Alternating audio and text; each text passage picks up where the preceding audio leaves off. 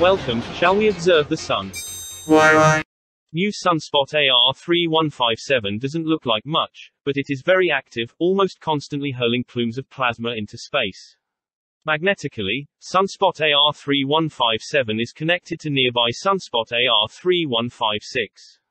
If one goes off, it could trigger an explosion in the other, boosting the odds of a significant flare. I'll be keeping a close eye on this region of the sun the next few days. Up next, shown on the coronal hole map, a large gaping hole in the corona is Earth-facing today.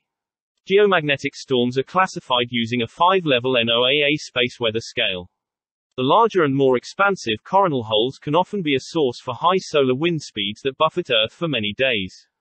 Because of their potential for escalated geomagnetic activity and possible storm effect leads to G1 geomagnetic storms or higher. Here is a view of the CME activity, observed on the LASCOC2 filter, with the SDO211 filter showing the coronal hole on the Sun.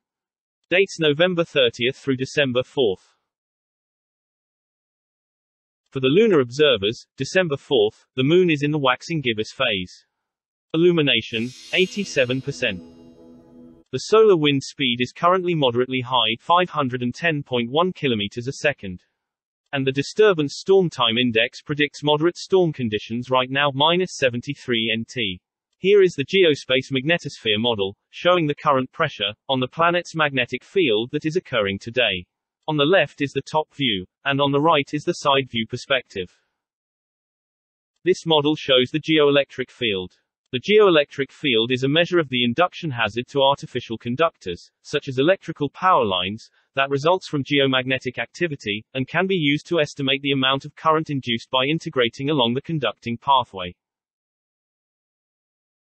In this area, the intensity reached 130 megavolts per kilometer. And as always, sit back, relax, and let me keep my eye on the sun for you.